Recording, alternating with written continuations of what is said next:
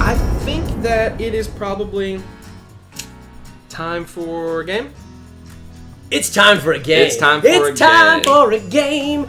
Time for a game. If Am I the only one dancing? Yeah. Okay. Dance at home. If you're tuning in, or if you tuned in last week, you of course saw us play a round of Superpower Would You Rather. Which I think we can unequivocally agree that I won. Yeah, I announced you as the winner of that one. You didn't have to say unequivocally. It was... Well, now I just seem like a jerk, like I'm rubbing it in your face. That's because you are a jerk. Boom! I won! I won! Tonight's game is going to be called Console Wars. Console Wars. That's right, but a little bit of a twist. Sort of. Well, we're not really going to be putting an Xbox versus a PlayStation because that would be the most boring fight ever. They just sit there. They don't have legs. They don't have arms. This isn't CNET. We're not just reviewing, technology for you. Boring. What we're going to do is we're going to take mascots or characters, 3 of them, from 2 separate consoles, and we're going to have them face off and fight each other, and we're going to let you guys help us decide which console has the best characters to fight in this battle. Who wins? Yeah, so this is how it's going to go down. If you tuned in last week, you remember one of us would present a bad superpower, the other person would present another one, and then we debated about which superpower we would rather have. Yes. It's going to be the same sort of format here. One of us will produce a notable character from a console, and we have been given an individual console. I have been assigned the Sega Genesis, which I had as a kid and remember fondly.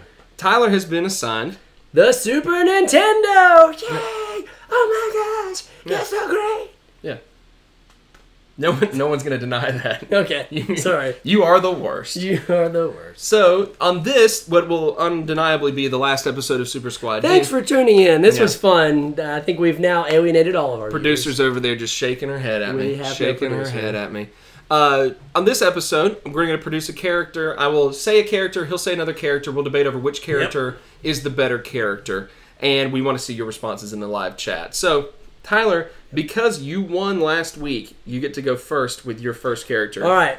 My first Super Nintendo character, you probably guessed it at home. And by the way, he has no idea who I'm going to say. We have not pre-talked about this. We have not revealed this to each other. So my first character is none other than Link from The Legend of Zelda.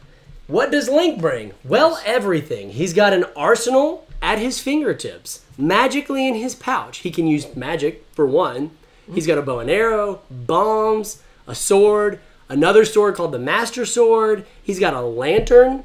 He can light up dark places. He's got a cape of invisibility. I mean, we could go on and on. I've got a flashlight app on my phone. I should go questing into some dungeons as well, it seems. Well, who you got for me? From Sega. Let's hit it. Let's hear it. From Sega, I'm going to go with... I'm going to pull out my idea notebook. Yep. The first character that I'm going to go with in this competition is a very notable Sega character from the most identifiable Sega Genesis, Sega whatever series, Sonic the Hedgehog. I'm of course going with the star of Sonic the Hedgehog, Knuckles the Echidna. Knuckles, of course. He was the best one. Knuckles debuted in Sonic 3 on the Sega Genesis. No, I'm sorry, not Sonic 3, Sonic and Knuckles in the Sega Genesis. He had its own game. It was the same sort of game as the others, but Knuckles was a brand new character to the series when it came out. No one in the world, outside of Australia knew what an echidna was. Yeah, I still don't. Yeah, and so Knuckles was a character that, of course, changed the way Sonic games were played. Sonic was really fast. Tails could kind of fly a little bit. Knuckles could just straight up climb up walls. Yeah, he's got spikes on his knuckles. Spikes on his knuckles. That was hence the name. But what I think is the coolest thing about... Right? You didn't know it. What I think is the coolest thing about Knuckles is this. Sonic and Knuckles was not shaped like a normal cartridge. It had a little thing up on the top that you could flip open and you could plug in Sonic 3 or Sonic 2. Yeah, that was awesome. And it would put Knuckles into Sonic 2 or Sonic 3. So Knuckles had the ability, back in the mid-90s, to mod console games. That's a pretty open... So are you saying that Knuckles could come into my Zelda game? Is that essentially what you're trying to tell me? I'm not saying that he could, but I'm not saying that he wouldn't do it if given the opportunity. Okay. So, you pulled out the big guns early on with Link. I'm going hard. And that's totally fine, and I totally respect that. Yeah. But Knuckles, I think, is the one of the most iconic ones on the Genesis, the ones that stick out to me, because that game was basically early modding, which I think is that's amazing. pretty impressive. As a kid, it blew my mind that they were able to do that. So, who's going to be your pick? Gosh, that's really tough. Because you pulled out the big guns instantly. I went big really quickly. Whew. Man, I just don't know. You give I'm your answer gonna be first. honest. There are some iterations of Link that would be really, really strong, but Knuckles never broke. They never got injured. Like, he would die, but are they made of adamantium? I can't say. I don't know. Do you know? I think it's quite possible that Knuckles could punch through anything that Link could throw at him. Magic, anything else. So I'm kind of going to give it to Knuckles. Okay. This is my only question. Are we talking about Kid Link or Adult Link? We're talking about Kid Link from A Link to the Past. Oh, then Knuckles will win. Okay. I mean, I guess he's Kid Link, or is he Adult Link? It's in A Link to the Past. I don't know how old he really was supposed to be in that game. Yeah, I guess he wasn't really a kid until the 64 games. Yeah. Okay, in that case, I'm going to go with Link then. Okay.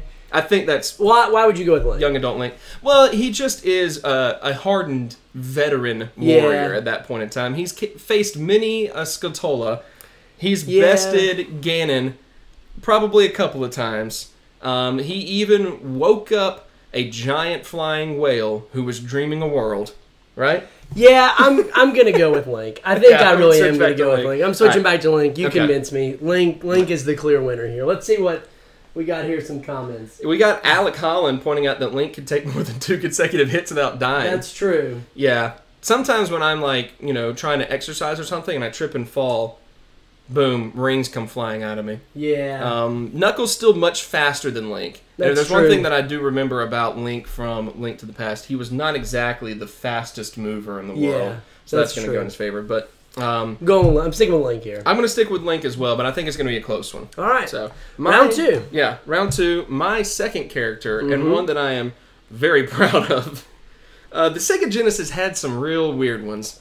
I'm going to go with Vector Man. Wow, Vector Man. You remember Vector Man? I do remember Vector Man. You're bringing out the big guns here, dude. Vector Man was sort of a Sega Genesis updated version of Mega Man in some ways. Kind of, yeah. Similar names, similar style in that you can, with Vector Man, you could shapeshift. You have different abilities depending on what form you have taken. Vector Man was made out of a bunch of balls. He looked like some sort of weird like Lego set as a video game character, and I couldn't really tell if it was supposed to be machinery, robots, what it was. Doesn't matter. He's Vector Man. Was versatile. He could shapeshift to match the situations. I'm gonna go with Vector Man as my second.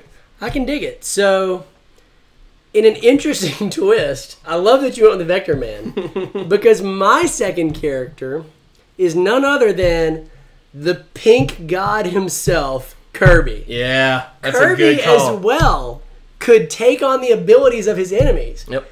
I mean, who can beat Kirby? He sucks them in, boop, poops them out. He's got their powers. He can do what they can do. And he could go up in the sky and then come down hard as a brick. Yeah. I mean, he's got some skills. He's nearly indestructible, I think. In brick form, for sure. Oh, for sure in brick form. Smash Bros. Has taught us that. Exactly. Ooh, but he can. But Vector Man can shapeshift. It's true, and I'm thinking about. You mentioned Smash Bros. For the 64, and I'm also thinking about how it was kind of really easy to kill Kirby if you hit him right in Smash Bros. That's one thing about Kirby. He is, pink ball. He's light. He's versatile. He's light, and he's kind of durable because he's basically a Jello sort of thing. Yeah. But I think Vector Man is Kirby's cute. Yeah. Vector Man, gritty, determined, and has more weapons. So I'm gonna go with the mechanical, the legend Vector Man. I'm gonna go with my own pick on this one. I honestly think Vector Man has seen tougher battles and tougher days than Kirby. Yep. I don't It was know a darker world. It was some sort of like post-apocalyptic It really nonsense. was. So I don't know if he could kill Kirby, but in a fight, I think he could best Kirby. yeah. You know, in a one-on-one match. I'm not going to say he could kill Kirby, No. but I can give it to you that he could beat Kirby. In this, yeah, absolutely. Yeah, so I'm going to go with Vector Man. there you go. You know, and it's tough because I think Kirby would have beaten a lot of others, but I think this is this was just an interesting matchup because we picked our picks beforehand, and there's no changes. No changes. All right. All right, so third and finally, yes, this is the pick I'm most excited about, and I think is probably indefeatable. I don't want to say he's invincible, but I don't know how you could beat him. Okay. That is the legendary. The Remergent. Is that the word I said earlier? Yeah. Remergent Cranky Kong. Cranky Kong himself, guys. Let me tell you why Cranky Kong is the greatest Super Nintendo character of all time. Oh, wow. Because Cranky Kong has seen it all, folks. Cranky Kong, you may or may not know this about Cranky Kong. Cranky Kong debuted seemingly in Donkey Kong Country, which released on the Super Nintendo. Seemingly. However, as you progress through the game, and as you hear some of Cranky Kong's old crazy stories, what you come to realize is Cranky Kong himself was the original Donkey Kong who kidnapped Mario's girlfriend, Pauline. May she rest in peace. Yeah, whew, Pauline, she's still alive, but yeah, whatever. So, Cranky Kong has a lot of combat experience. He's fought the king himself, Mario, and bested him on many a day. He can throw barrels like a boss, but now he's old, and I'll give you not as strong as he once was. We didn't see him fight, so we don't know. He could whip that cane around. I've seen some elderly folks whip you around. So he could fight, he could throw, and he's got the wisdom that only comes through life experiences. And the curmudgeonry that only comes he doesn't take through nothing life from experience. nobody. I can tell you that much right now. He is cranky. Oh, man, that is a brilliant pick. Thank you. That is a brilliant pick. I'm pretty proud of my pick also. Let's hear it. I'm going to give you a hint, anyone watching at home, if you can identify this familiar sound from this character. Ow! You know who that is? That's, of course, whenever damage is taken by Earthworm Jim. Earthworm Jim! Now, what a great character. Quick side note, before anyone points out in the live chat, the Earthworm Jim game was made for the Super Nintendo. It was ported to the Super Nintendo. It was originally developed for the Sega Genesis. So he was originally a Sega Genesis character. So that's why we talked about that part beforehand. I was like, okay to pick that. No, it works. So he is more of a Sega Genesis character. The Super Nintendo game was just an addition. But Earthworm Jim, he had it all. Weirdness, humor, of course that ow sound effect anytime he got hurt. He could whip himself. He could whip himself. He was a super suit with a worm inside. Earthworm Jim inspired a cartoon, which I think is really important, which is also really weird. Cartoon as well. Earthworm Jim captured the I don't know, kind of the voice of the Ren and Stimpy generation for video games in a lot of ways. You know what Earthworm Jim reminds me of? The game Toe Jam and Earl. Yes. Was it Escape of Funkatron or Planet Funkatron? Something like that. Yeah, exactly. A little bit obscure like that. Yeah.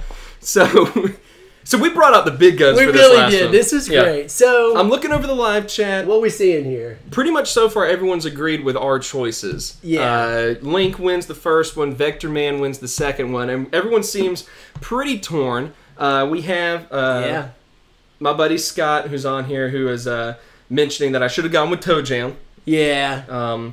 And Oscar from Chile has said should have picked Dwarf from Golden Axe. There were I cycled through a lot of Golden Axe and characters trying to figure out if I wanted to go with one of those. Booger Man has been mentioned on here, which is a great one. I remember Toe Jam Earl Booger Man quite fondly. So we're gonna move into our giveaway. Whoa! You're skipping over the winner of the console wars. Oh no, you're so right. I almost forgot. We know who won, and honestly, there's a reason I skipped it. And and you probably know who won if you're looking at the live chat because you have voted, and it seemed to be overwhelmingly in favor of Earthworm Jim. That's right, folks. Earthworm Jim. Which is a crying shame because Cranky Kong was an amazing choice. Thank you. I appreciate that. I really do appreciate the honorable mention that you gave me. Yeah. I mean, you still lost. Yeah. You still lost, though. You lost. You know, I'm a gracious winner. He lost. I'm a gracious winner. You are the opposite of that. I appreciate it if you would return that. You actually physically rubbed it in my face last week. I don't remember. So, there's I'm just saying, that happened. There's no proof. The competition so far this year is 1-1. Yeah. You won last week, I won this week. So who knows what will happen next week? Anything can happen on SSD where it's unfiltered. Hey.